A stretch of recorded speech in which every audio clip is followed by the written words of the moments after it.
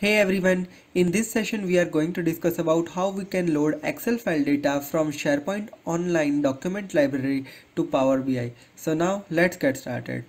First of all, let me explain you my business case. So this is my SharePoint site and I have a document library named Documents, and I have one Excel file within my document library. Now I want to consume the data from this Excel workbook to my Power BI report. So how can I achieve this requirement? First of all, go to your SharePoint document library, select your Excel workbook and open your Excel workbook into Excel desktop. So this will open your file to Excel desktop. Now go to the file menu, go to the information tab. It will ask to log in. Now from here select the copy path option. So this will copy a path.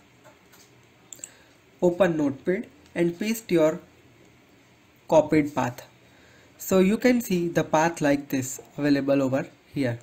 Now you can see that it has added web is equal to 1. Just remove this piece of line code from your path. Now copy this path again from here.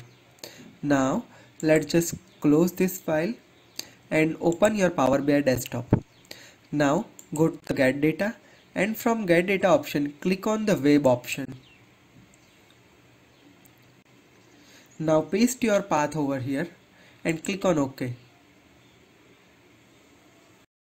This will load all your tables from your workbook. So let's load our data. So here it is. This is how you can easily load your Excel spreadsheet data to your Power BI desktop.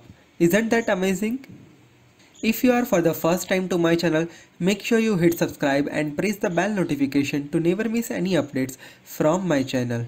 Stay connected with me on Facebook, LinkedIn, Twitter and WhatsApp. And if you wish to receive the daily WhatsApp notification on your number, just click on this link. This will redirect you to this form. Fill the form and you will be receiving the daily notification on your WhatsApp number. Stay connected with me. Have a great day. Goodbye.